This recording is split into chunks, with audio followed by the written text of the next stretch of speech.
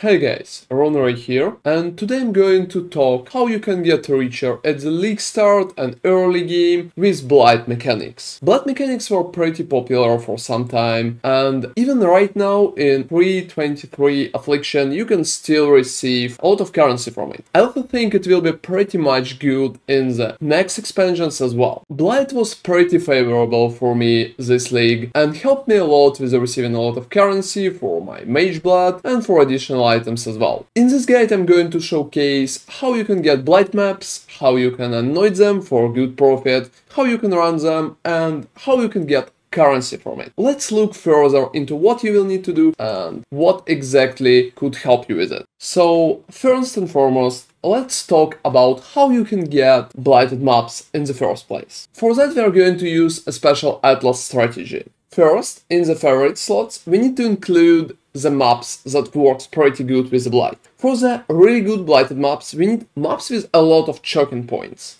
For example, a really good one would be Temple, or Underground River, for example, or Haunted Mansion. It's not up there right now.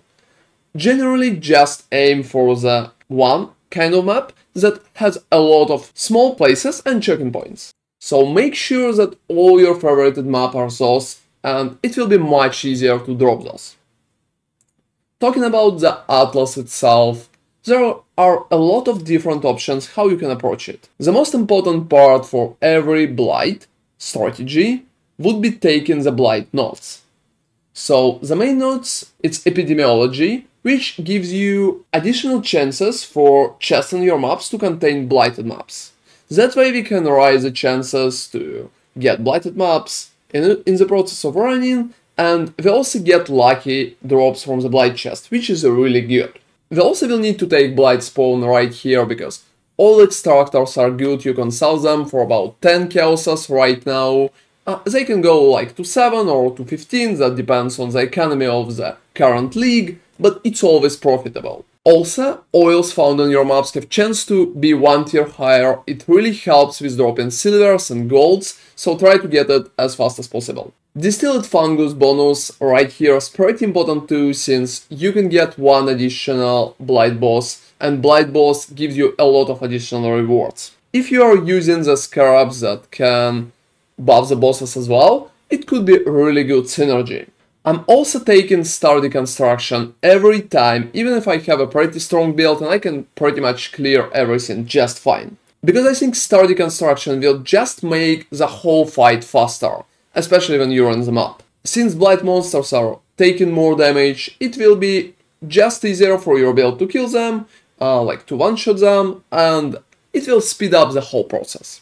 Otherwise, I can recommend to block everything else, and I'm picking Harvest as the main mechanic right here, and I'm trying to run it together with the blight. But you can pretty much run everything else. You can unblock any other mechanics that you like. For example, you can unlock breaches or rituals or ultimatum or delirium or anything else. It will still work great. That way just drop the harvest nodes, chance for harvest, and pick whatever you like. However, most of the time I like to run blight together with red altars right here. So I'm taking Wrath of the Cosmos and the Light of the Dawn together with harvest. We are also blocking blight, don't be surprised by that, because we are going to use the Scarabs in most cases to spam blight into the maps. So at the start I will just go for epidemiology, then for blight spawn, and try to get a lot of additional bonuses for maps to just drop one tier higher. It's pretty important, so we will get like more 16 blight maps instead of 14 or 13 or lower ones. So talking about the map setup, it should be pretty simple too. We are using just the map together with polished blighted scarabs or rusted blighted scarabs. Both of those are pretty good and can work in the most cases. Overall, I definitely recommend to run polished blight scarabs, because that way you will be able to receive one additional blight boss, and if you are taking bonuses for blight bosses, it should have a really good synergy. Those scarabs cost like 2 or 3 chaoses and are pretty easy to buy in the huge chunks. You can also get rusted blight scarabs for like 1 chaos. Those are a little harder to buy, but overall if you don't have a lot of funds or don't want to risk it, you can run rusted. Most of the time I just run Polished myself. A last option, when you can run Gilded Blight Scarabs instead, just for chance to get one additional reward. This is a good bonus, so you can run it too, but most of the time I'm trying to avoid it, because buying Gildeds could be much more harder, especially early in the game. There's not a lot of them, they cost about 6, sometimes even 7 or 8 chaoses per one. Those are still profitable and I can recommend them, but make sure that you can buy enough. So most of the time I'm just focusing on the Polished Blight Scarabs.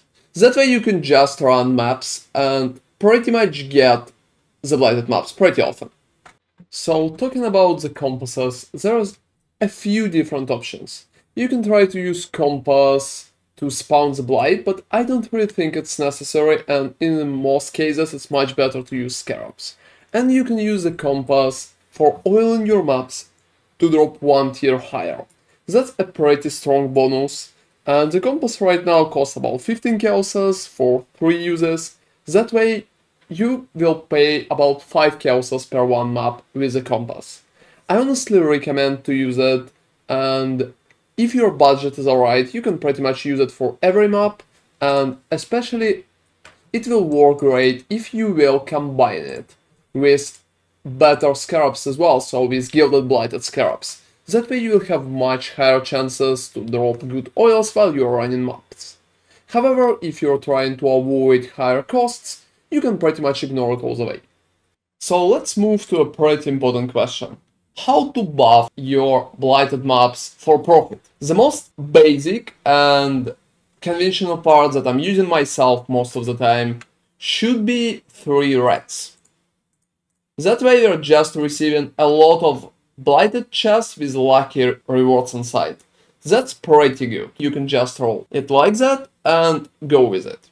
But there are a few additional options. If you're not sure that your build performs well, you can do 2 Crimson and 1 Ember for reduced cost of buildings and upgrading towers. That way you can get more good upgrades. I'm pretty sure that even without items you can clear something like that. Only 1 Crimson and 2 Embers, or 3 Embers. But for profit perfectly, I would say 3 Embers should be an option. Another option would be 2 Crimson, right here, and 1 Black. Black gives you chance for Blight chests to contain an additional reward. That's a pretty good bonus, however, I think it works much better with Blight Ravaged maps. There's also an option to run 3 blacks, but I'm not really into this, even considering that some people really prefer it. There's also an option to run Opalescent, since it pretty much gives the same reward bonus like Crimson Oil, but with bigger numbers. You're receiving only 12 from Crimson, and you're receiving huge 18 from Opalescent. But considering Opalescent costs about 12 chaoses right now, I don't really recommend to do that. I think it's not really profitable enough, and chances to go even or make good profit with it much lower. It's much safer to just go with Crimson, or maybe Crimson and 1 Black. If you just don't have any kind of oils and you don't have a lot to pick from, you can always add something else. For example, Azure here, it gives the same approach, like the same bonus as Crimson, but the numbers even lower. If you don't have Crimsons or feel like Crimsons are too much for you, you just don't really want to use it, you can go for Azures instead. So perfect combination in my opinion should be 3 Crimson. After your map is anointed, right now, you need to go there and pretty much chisel it. Mostly because map item quantity modifiers affect blighted chests with 25% of the value, that's good. Then you need to roll it, for example, that bonus is bad. The only thing that you need to avoid is monsters cannot be stunned. That's a really bad bonus. If you run it, your feast towers will be unable to stun enemies properly, and it can ruin the whole run itself. Monster speeds cannot be modified below basic threshold is pretty much a really bad bonus as well, so try to avoid those two. You can also corrupt maps for chances to get higher quantity. However, make sure that if you corrupt them, some of them could be failed if you get the bonus like monsters can be stunned or monster speed cannot be modified. Yeah, I'm corrupting it, so nothing changed. I received monsters can be stunned right here. This is a not really good map right now. It's still possible to run it, but chances to fail it are pretty much higher. So corrupt it at your own risk. Anyway, I myself just trying to corrupt most of them. It's also pretty much recommended to use sacrifices together with your good blighted maps, because sacrifices can give you additional quality and therefore it can give you more loot from the chests. Most of the time I'm using all 4 types of sacrifices, but you can use 3. You will be able to receive some sacrifices back from the maps itself, since blighted maps drops a lot of them. So pretty much with Sextants atoll right here that was buffed for really good amount of blighted chests with lucky bonus, I'm going to use all of the sacrifice bonuses. Also, there's like a really important question that people ask all the time. Please keep in mind that all your Atlas, such bonuses as Star Deconstruction or Blight Spawn, do not work in the Blight maps. So in the Blight maps, you're receiving nothing from your Atlas. So all your Atlas bonuses are there just if you want to run Blight in the maps themselves. Since right now, if you want to run blighted maps like that, you don't need any Atlas bonuses and you can pretty much run it with empty Atlas for the same results. So talking about how profitable it is, that's pretty much random. Right now you can see in my inventory the average loot for one map. It's tier 16 buffed with 3 crimsons, so that's what I have right here. Most of our profitability comes from stack decks. Stack decks right now is around 2 chaoses per one, so we have almost 20 here, around 36 chaoses from it. We also have additional oils, not a big one, so I excluded all the big drops that you can receive, such as silver oil, golden oil, Enlighten, or cool divination cards or anything like that. So most of the time you're receiving your profit from stack decks and from oils if you will receive a lot. You can sell blacks, for example, for about 4 chaoses, 3 chaoses. You can sell crimsons if you have a lot, but most of the time I'm using those myself. And you can get a lot of additional bubblegum currency, which should be counted as well. So most of the time profitability of one map should be around 25 to 50 chaoses based on the situation. With big drops it could definitely go much higher. It could drop you like Enlighten, it could drop you like the Doctor, it could drop you pretty much anything, it could drop your raw divines as well. But most of the time you still will make a profit. Every map it's really stable and do not require anything from you. So stable profit in my opinion like 25 to 60 chaoses, something in between of those two numbers. There's not a lot of point to do a spreadsheet because loot is really random. If you think that you're receiving not that much or you're not ready to buy maps, you can just run normal maps to receive blighted before you run them. That way you will be able to get them for free. So let's talk about blighted ravaged maps. First and foremost, for blighted ravaged maps tier is not important. So tier 14, tier 15 and tier 16 are pretty much the same for blighted ravaged. The monsters still will be level 85, they will have additional life and they will have increased movement speed. For blighted ravaged maps you can anoint it 9 times. Overall, I don't really like running those. They're pretty much taking more times than the normal blighted maps, and all of the approach for them are hit or miss. You can get a lot of really cool drop in them, but it's pretty random, and considering blighted ravaged are taking a lot of oils, a lot of preparation and stuff like that. If you are not hitting this big loot, you can pretty much lose money on them. So make sure that if you are running them, you pretty much know what you are doing. Since for most of the time I, for example, prefer to just sell them off and run normal blights instead, since those are faster, stable and feels good. However, if you are looking for the blight ravaged maps, I will be able to discuss how to anoint them for most possible profit to have a hit instead of a miss. So when we are talking about anointing blighted ravaged maps, we can do it 9 times and we need to pretty much focus on maximizing profit. For the first anointment, it's usually really good to pick crimson oils for blighted chests are lucky. Or instead, if you're really sure that it's going to be alright, you can pick Atlas oils. It will give you the same amount of lucky chests, but with more in the pure numbers. So you have 54 instead of 36. It's a pretty good buff, but please consider that opalescent oils cost about 10 chaoses each, so 3 of them will cost you about 30 chaoses. Most of the time I'm anoint with opalescent if I don't have a lot of crimson. So after that, you can also anoint with black oil for chance for blight chest to contain an additional reward. That's a pretty good buff since you will open so many lucky chests. Additional rewards are working amazingly well. And the last part is pretty tricky. Some people are preferred to use gold for chance for blight chest to contain an additional reward, but I think it's too costly. So on the other hand, you can use silver for additional quantity right here. Since quantity at the blighted ravaged maps pretty much applied for 50% of it to the blighted chests, it's a pretty good buff.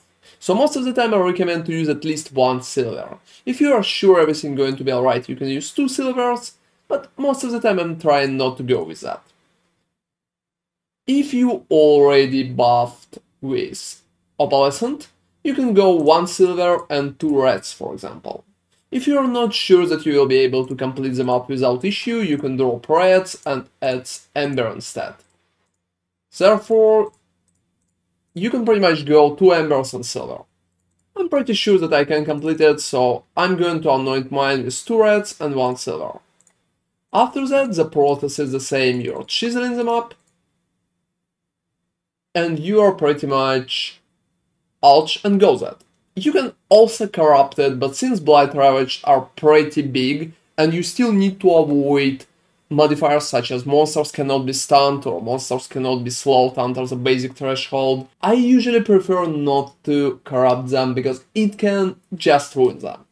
That way I'm just rolling for higher quantity, picking anything that pretty much will be alright, and trying to get as many mods as possible.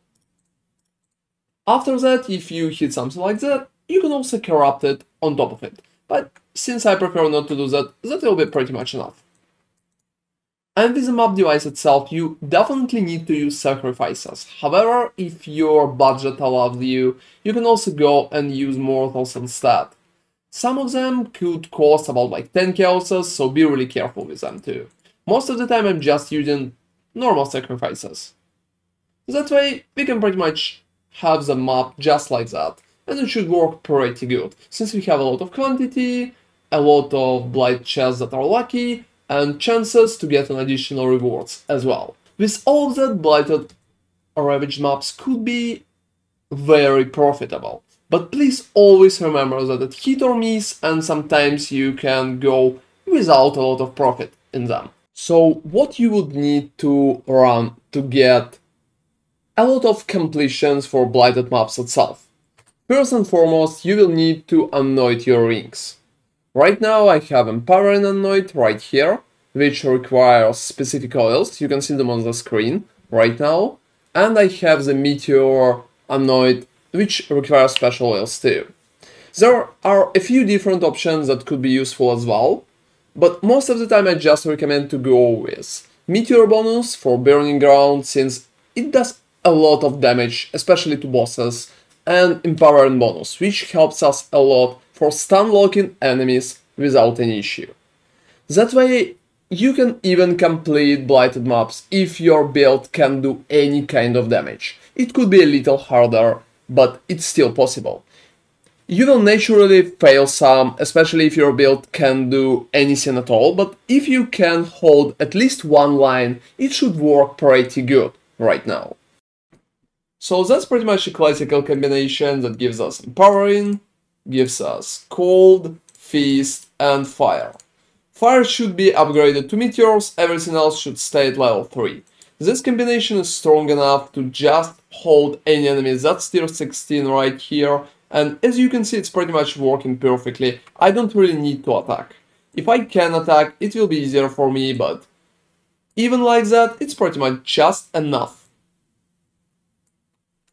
Just make sure to upgrade all of your towers right here. So what kind of map you can run when you have no items and your build is really weak? Most of the time I just recommend white blighted maps, but consider you just don't have those. So right now I have like blighted acids, it's like tier 11, it's not white, perfectly it would be, but we are go with acid caverns right here. Yeah, most of the time we are using crimsons and I'm going to get like to anoints of the maps a little later. Right now I'm just going to go with easier part. Since our build is pretty weak, I'm just going to anoint 2 embers and 1 crimson. Or even go further and anoint full set of embers. If you have a lot, like really low builds that don't have any capabilities, you can anoint 3 embers. It will lower your profit significantly, but it will give you a chance to at least complete the map. Yeah, let's anoint that. After that, we are clicking it with chisels. For example, we can go and see how it will look if I don't have anything on my character. Yeah, let me get rid of all my items right here, except the rings. Yeah, here's my character, it's completely naked, all my items are there, and my panel is empty too. So talking about strategy, even if you have no items, it should be pretty alright for the most cases. Yeah, let's just look what exactly happens there. And this is pretty much an unlucky teleport, it's pretty close, but we will be able to build our first line of defense there. Yeah, let's start it up, I don't have any items. As you can see, in the lower tiers, your towers can pretty much do everything by themselves. There are new routes everywhere, but it's pretty much working. Yeah, we can speed up this whole process a little.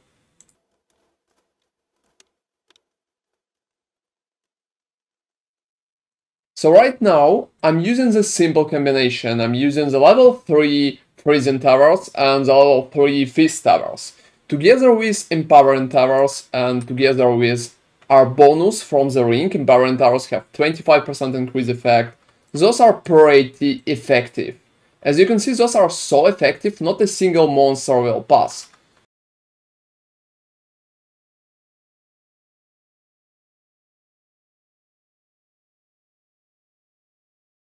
Our purification pump is pretty strong in most cases, so even if 1 or 2 monsters are pretty much going through, that's still completely alright with our build right here. So that's pretty much what we are doing. We are just building basic options, and that's it. That's it. Since I have no items, and this is like my first take, we can have tougher times with that, but overall, it should be pretty alright in the most cases. As you can see, still no items. I never attacked any of the monsters with my own, like, skills or anything. I'm just, like, running around. I'm waiting for my beautiful towers to complete it. So the most important combination for it is always level 3 freeze and level 3 feast and level 3 empower. Together, this combination pretty much makes it so easy to just lock monsters down. They can properly move, they can properly go anywhere, and it works really good. So that's a pretty basic setup that could be available to any of you at the start of the game and at any particular moment. No item, just 2 rings, and you don't need anything else. The only thing that I would like to comment on, it will be harder in tiers 15s or 16s, so if you are going to run something like that, make sure you are picking lower tiers. And also your profit will be lower, especially if you are picking embers, like a lot of embers. For such a run, I would honestly recommend additional combinations, and it should work pretty great too. If you want to speed up this process, you can also do it by adding more towers or going up and attacking monsters yourself, just imagine it.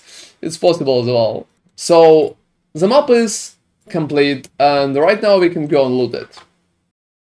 So, that was my comprehensive Blight guide. Overall, I think Blight is a pretty good mechanic to farm early in the league. It's not really requires any kind of big investments, and it could be completed with almost any build. That way you can stack up currency, prepare to buy cooler items, and pretty much progress far. I think it's a perfect mechanic for all people to farm on the first week or even on the second one. I hope you will enjoy it too and receive good drops from it. Thank you very much for watching, please like and subscribe to the channel for more content, and see you next time.